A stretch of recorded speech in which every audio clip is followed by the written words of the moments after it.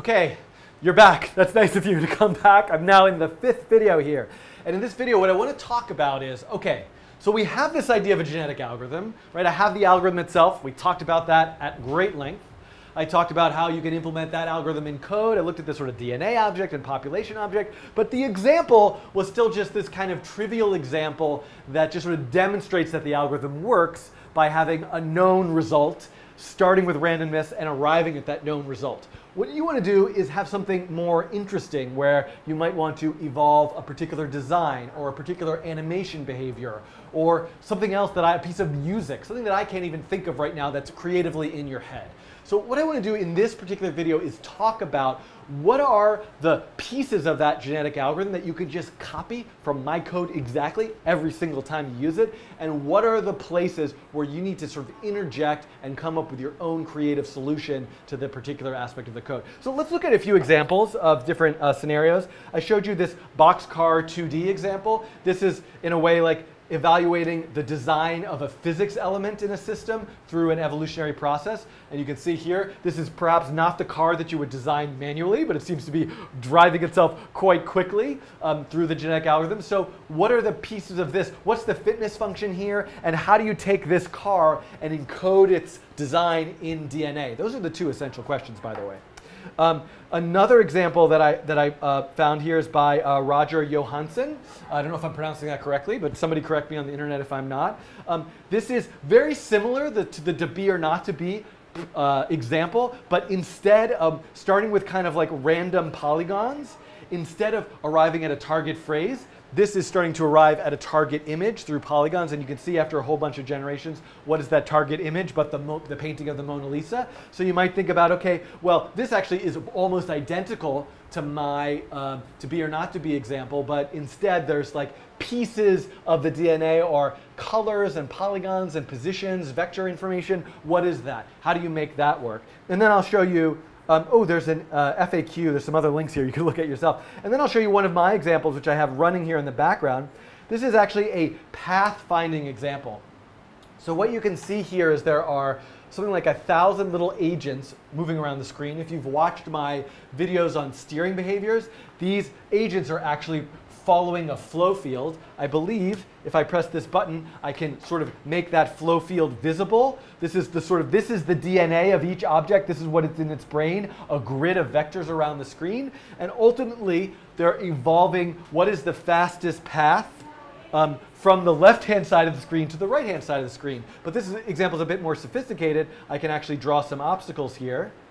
And these elements will actually start to evolve a path around the obstacle. And so I'll come back to this later and see where it's gotten to, how far it's gotten, how good the evolution sort of is. But what I want to do is kind of stop. I've shown you these 3 examples. Maybe you have an idea in your head. What are the things you really, really need to think about? So looking back at the actual genetic algorithm here, I want to talk about 2 key places where you really need to interject your own creative spin on this algorithm. Everything else can largely remain exactly the same in any example, in any project that you're doing with the genetic algorithm. So let me come over here and kind of write these out. So number 1 is the fitness function. The fitness function that I had in the to be or not to be example was counting the number of correct characters. That's not going to work for the boxcar 2D example. That's not going to work for that Mona Lisa example. That's not going to work for my evolving a path with a flow field example, right? You need to think about your particular project. What is the fitness function? Is the music in tune or out of tune? Does the steering agent make it to the target quickly or slowly? Does the thing run into an obstacle, yes or no? Does the image look like the Mona Lisa, yes or no? So you need to come up with your own way of scoring each element of the population. You need to write your own fitness function. That's really key.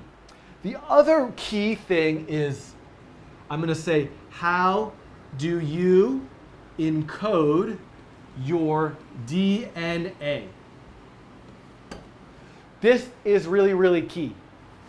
And what this brings up is this idea of genotype versus phenotype, right? This is a key concept from genetics that we can kind of have a very sort of simplistic view of here in the genetic algorithm that we're working with.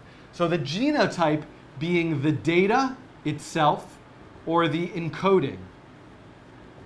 The phenotype being the expression of that data, the manifestation of it, the visualization, the actual animation of it. And we were sort of spoiled by our example. The to be or not to be example, right? Here is the encoding of my random phrase. You know, unicorn. Oh, really it is an array of characters. U-N-I-C-O-R-N. That's the encoding. Here's the expression of it. Unicorn.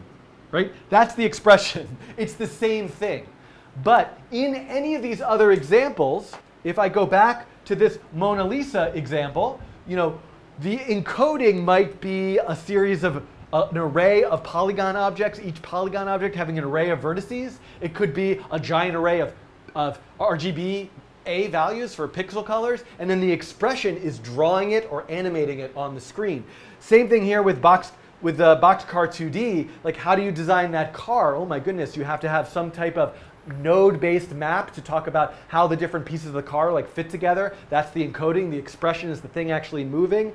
And in this particular example, oh, you can see, by the way, how far it's come. The objects have kind of evolved this flow field around these obstacles. I could make it harder for them by adding some more obstacles. But the encoding, the phenotype is the expression, the movement of these objects through the flow field. But what's the actual encoding? It's an array of vectors. So the first example that I want to actually look at and see how this applies in actual code is an example called Smart Rockets. This is actually based on an example made by Jer Thorpe many years ago, a Flash example on the web. I don't know if I can dig it up right now, but I'll include a link to it in this video's description. But, and it's simpler. This one is running in processing. I'll leave this open. Actually, let's make it really hard. Let's draw some like more obstacles. See if it can solve it anyway. That's going to be hard. I'm going to go back to the browser, close this. You can see this is a version of this example working. It's quite a bit simpler. You can see that these objects, boy, they're not doing very well, are trying to find a path to make it from the bottom of the window to the top. And you know, it hasn't been running for very long, so they haven't done a very good job of it yet. So this is the same sort of problem as to be or not to be the question. Think of the number of possible paths there are from the bottom of the window to the top. An unfathomable amount. There's a lot of pixels, a lot of ways they could move. So we're trying to search for the optimized, fastest path and not running into that obstacle. So what's interesting about looking at the code for this, right? So let's think about this. Let me come back to the whiteboard for a second. So the fitness function. Let's first think about the fitness function. My fitness function, this is the target. This is where they start. The fitness of each one of these rockets is the inverse distance. So to the target that it gets to at the end of its life. So the closer it gets to the target, the higher the fitness. So we calculate the distance between the target and the object, and then I say 1 divided by that distance. That's a way of calculating a fitness function. So that's a specific thing I had to invent for this. Again, there's lots of ways I could improve that fitness function, which I'd like to discuss, but that's a basic idea. So that's one thing. Then this idea of genotype versus phenotype. So if I come back over here, one thing that's really interesting to see, if I go to the code, right, look at this. Here's a DNA object. It is exactly the same. Look at this crossover function. It's exactly the same as the Shakespeare example. Look at this mutate function. It's basically exactly the same as the Shakespeare example. There's this idea of a genes array, which is exactly the same. Everything is the same. Here's the one thing that's different. What goes in the genes array?